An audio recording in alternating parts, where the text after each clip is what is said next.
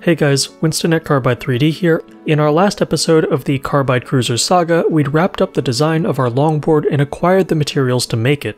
Today, let's talk about some of the tool pathing strategies we used to machine it, specifically the top of the longboard deck. I started with the deck because it's the largest piece and the one that'll take the longest to machine. I would need two relatively straightforward setups for it, one to machine the top and one to machine the bottom. Since I'd be relying primarily on double-sided tape for work holding, I planned on machining the top side first. That way, after the flip, I would have the largest possible surface area to load up with more tape. I first defined my stock to be 32 by 8 inches in X and Y respectively, and a ½ inch thick plus 10 thou on top. My material is a tiny bit thicker than ½ an inch, so that 10 thou margin helps prevent the first step down of my facing toolpath from cutting deeper than expected. Before we dive into specific toolpaths though, let's take a look at the end mills I'll have at my disposal. My primary roughing tool is this 1/4 inch single flute coated end mill number 278 in the Carbide catalog. Single flutes are great because they provide ample room for chip clearing. Even without air blast or coolant, it's almost impossible to clog the flute. For shallow cuts and finishing, I'm using the 203Z cutter, a coated 1/4 inch 3 flute stub end mill with a relieved shank.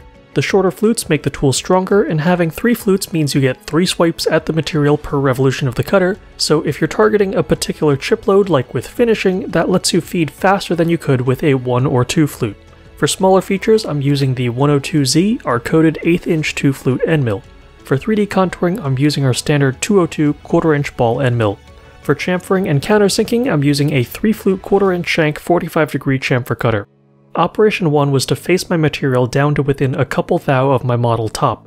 Bar stock is not something you should trust to be perfectly flat.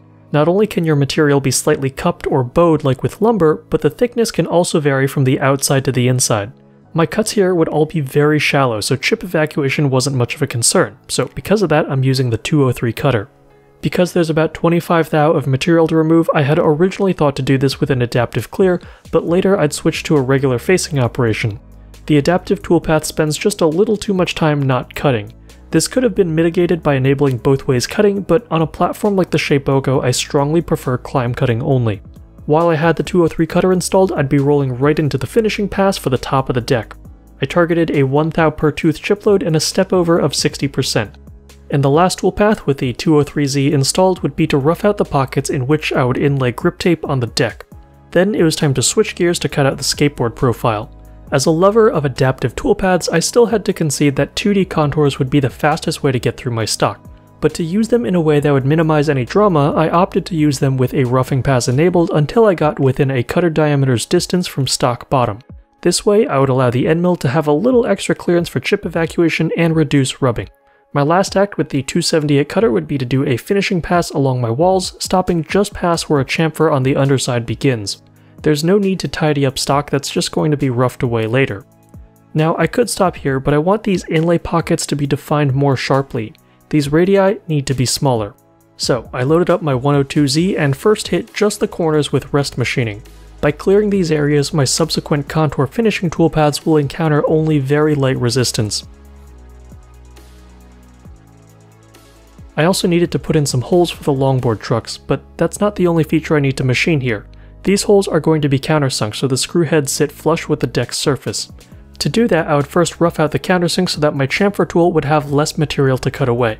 And speaking of chamfers, there is also a generous sized chamfer around the perimeter of my part.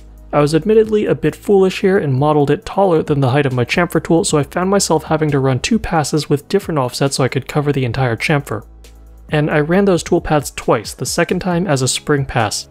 The first time you cut any features, there will be some deflection, and because the upper and lower passes will experience slightly different cutting loads, they'll leave different marks on the walls. So that spring pass shaves off anything left over until the entire chamfer is brought to its intended dimensions and appears smooth. Alright, I think that's enough cam for one day, let's go to the CNC. Before doing anything, it's important to ensure that you start with a surface that is dead parallel to your CNC's axes. Machine leveling your wasteboard is highly recommended for projects that will span your entire work area. To attach my stock to the wasteboard, I would be using double-sided tape. The reason for this is that I need complete access to the top of the part, and I would also be contouring around my part, so nothing could be in the way. I'm also taking some additional steps to maximize my odds of success. First, I'm using air blast via a cheap hydroponic air pump. A steady stream of air blowing on the end mill will help clear out chips and, to a much lesser extent, cool the cutter and workpiece. But first and foremost, we are worried about chip evacuation here. I'm also misusing a dust shoe to block chips from flying everywhere. Realistically, chips will find their way into the strangest of places, but using this dust shoe as a shield does help. Later on in this project, I would take additional precautions like improvising chip guards for my V-wheels. Chips tend to slide off the rails because of their slope, but if they fall right on or in front of the V-wheels, they will get run over and embedded in the Delrin. This isn't a problem for smaller projects, but when you need your CNC to run reliably for 10-hour machining sessions, you want the odds stacked in your favor. And one last precaution I took was to cover my router. Aluminum chips flying at high speed will bounce around, and some of them will land on top of the router. These can pose a short circuit hazard if they build up in places they're not supposed to, and also accelerate erosion of the motor brushes. A fine mesh would be a much better choice to catch chips than a cotton sock because it's much less restrictive for airflow and easier to clean, but here I had to improvise. Alright, let's get to the machining. First things first, facing. You can see quite clearly where the high and low spots of my stock are. For final finishing of my deck, I used a pocket operation so the machining marks would match the shape of the board. Next, the grip tape pockets. And then it was time to contour around the part. Because of the sheer size of this longboard, using an adaptive slot around my part would have incurred too much of a time penalty. So I did the next best thing and used a contour with a roughing pass for the majority of my profiling. The downside to this is heat generation because you're forced to make a smaller chip. My stock got noticeably hotter on this operation, but not enough to weaken my adhesive work holding to the point of failure. When I got near the bottom, I switched to a plain contour operation. It's faster to skip the roughing pass, and I trust the 278 cutter to go at least 1 end mill diameter deep in a full contact contour operation.